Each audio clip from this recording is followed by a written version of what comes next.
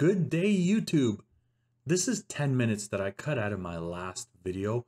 It's good stuff. It just slowed the overall video down. And you know what? Added runtime that really wasn't needed. If you guys want to watch this, there's great stuff in it. If not, if you want to skip it and just move on with the hand, doesn't hurt my feelings. Anyways, guys, here's the video. I hope you enjoy. Let us begin. So as always, create new. We're going to go to our parts design. First thing, create a body. And then from this body, we're going to look at making a sketch. We're going to work off the top plane today. And I want to show you this really cool thing first.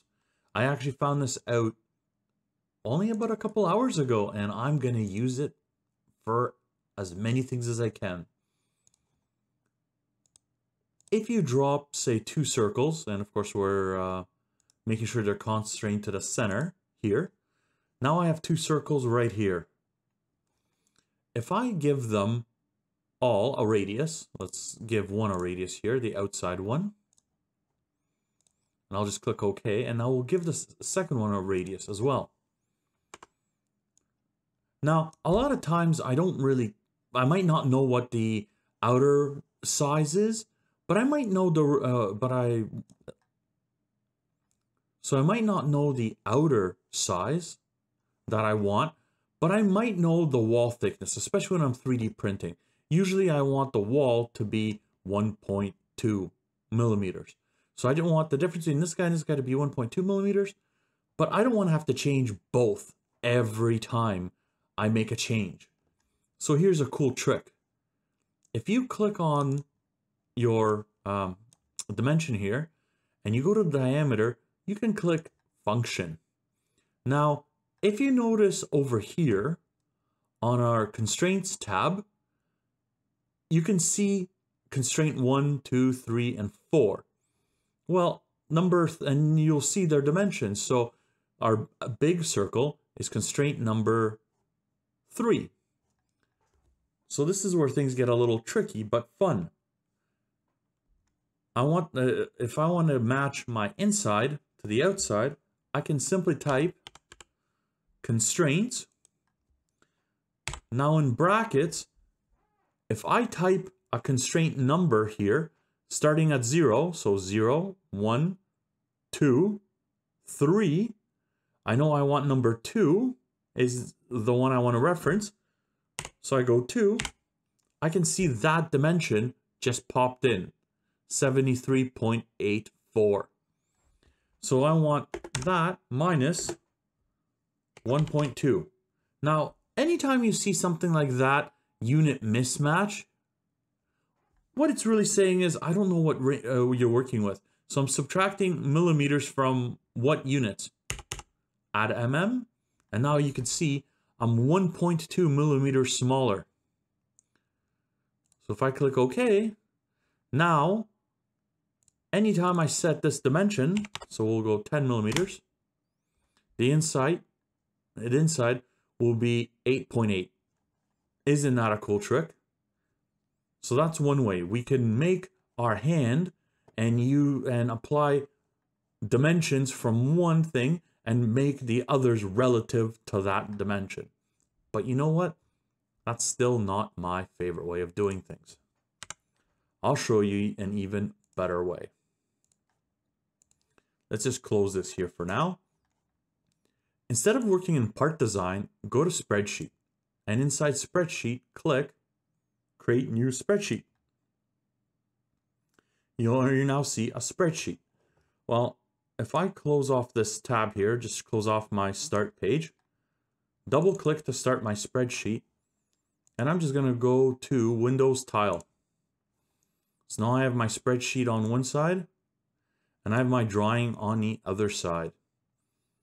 I can actually type in dimensions to my spreadsheet.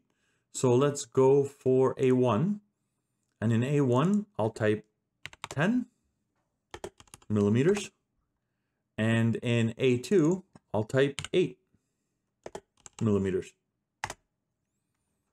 So then once I go back to the sketch edit sketch, I can now, this is our outside. So for my outside, I can actually type, go back to functions, spreadsheet dot A1, and you'll see A1 pop up. Has to be a capital or this won't work.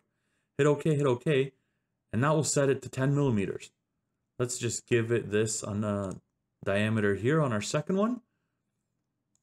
Click here, spreadsheet A2. And now I jump to 8 millimeters. The cool thing about doing it this way is if I go back in here and I want to change it to 12 millimeters,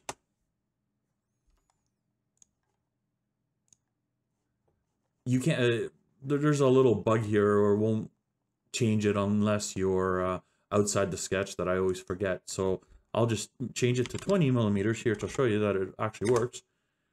And you can see that updating in real time. So that's a cool way of doing things. But wait, there's more. It gets even better.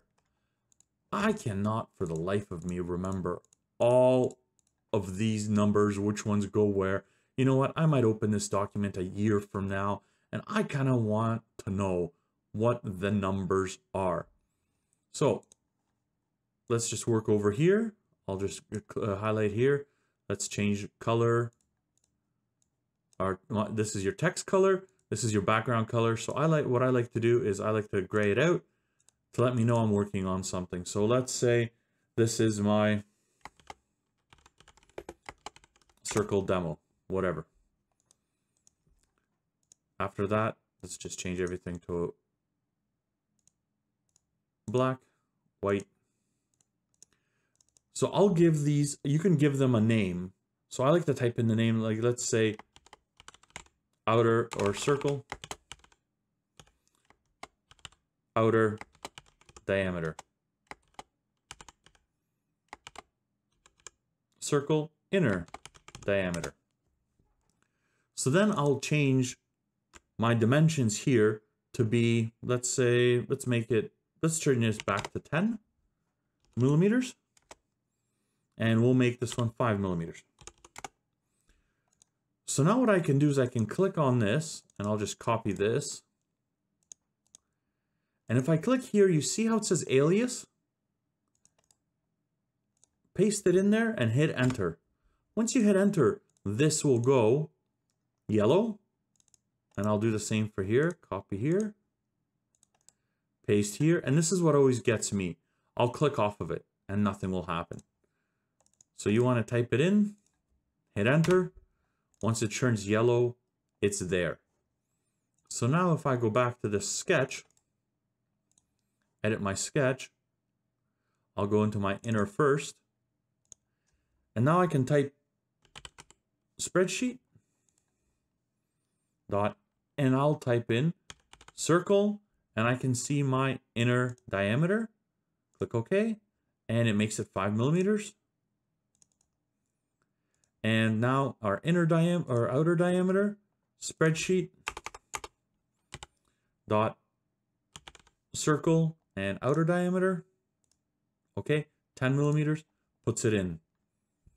And of course, we can do equations here as well. So I could say, for instance, equals A1, and you have to use a capital if you want to reference a cell, plus A2. And you can tell it's going to make it 28 millimeters because A1 and A2 equals 28. And then when I go back to here, of course I have to close off the sketch.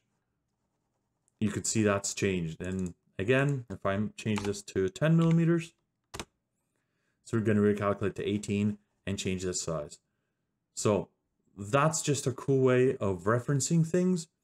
And it's a nice, easy way of referencing things throughout sketches. So if I went back to this part, for instance, if I wanted to do something strange here, so I'll go, okay, you have to go back to let's go back to part design here. And now let's say I want to pad this out. I'll pad it out. I'll make it 10 millimeters. I can, here, same thing. I can leave it at 10 millimeters or I can hit. So here's another thing. Anywhere you see a function, you could do this. So if I click function here and I go 10 millimeters, instead of 10 millimeters, I can say spreadsheet dot A1. Okay. And well, that, since it's the same one, so it says happens to be the same preset, you know, it made it 10 millimeters. But now if I go in here, if I change 10 millimeters to 30, not only does it make it wider, it also makes it taller. Very cool. So let's just restart off at the, back at the beginning. Start off with a fresh new sketch, and we'll actually move on to making our Lego man. Should I have left this in the video? Do you like this B-roll footage? Let me know down in the comments. You know what? Give me a like if you liked it. Give me a dislike if you didn't like it. It doesn't hurt my feelings. Honestly, any interaction helps out YouTubers. That's a secret that they don't want you to know. Anyways, I hope you guys have a great night. Stay smart, stay safe.